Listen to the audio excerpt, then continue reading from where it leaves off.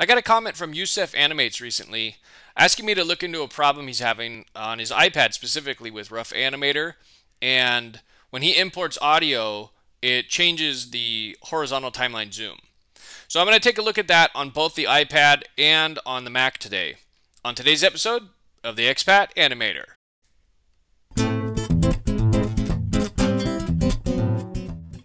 Okay, so let's start out on the Mac. I've created a quick little project here of just a circle animating real quick. And from here, if we go to import audio, let's see what happens to our timeline. See what that does.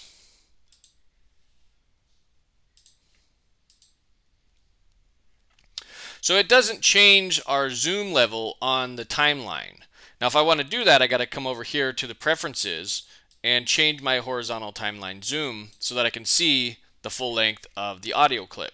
So let me just play this real quick. This is an audio test. So real quick, I want to just show you I'm running Rough Animator version 2.11, which is the current version right now.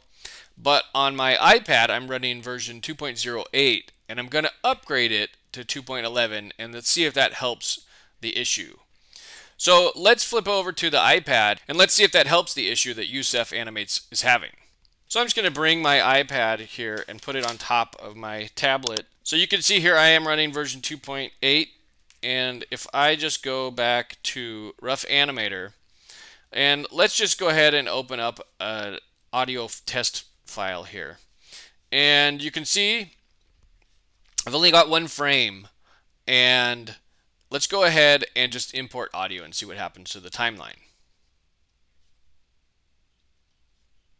So it doesn't change the zoom level of our timeline, but you can see that the audio waveform doesn't even start until the end here because I've only got one frame. So what I would need to do is I would need to pinch to zoom with my fingers to get the timeline to show the full amount of that waveform.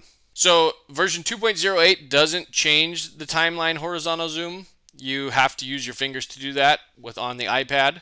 But let's go ahead and update this on my iPad to 2.11 and see if there's any difference. So you can see here now I've got Rough Animator up to version 2.11. So let's go ahead and see if that helps us. So let's open that same test file here. And I'm just going to delete the audio waveform. So let's select the audio layer, and we'll come over here to modify layers and delete that layer.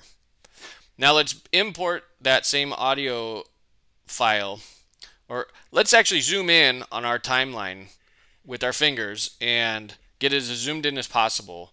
And now I'm going to import that audio one more time here, and let's see if it changes the zoom level on our timeline. And it did not.